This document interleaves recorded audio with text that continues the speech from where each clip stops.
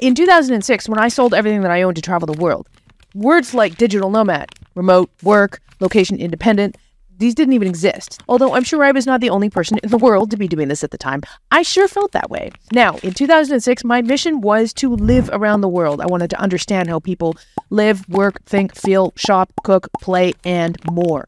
So that's exactly what I did over those years.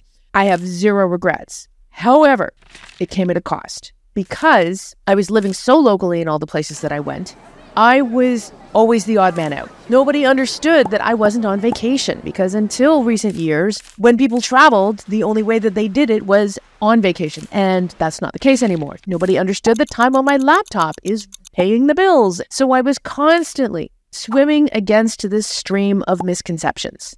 And it wore me down. I found myself realizing that I had just lost all sense of belonging in the world. So I realized I needed my people.